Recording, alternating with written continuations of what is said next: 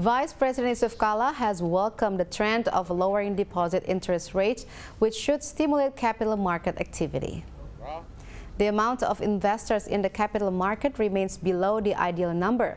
There are currently somewhere between 300,000 to 500,000 investors entering the capital market, which make up around 1% of the population.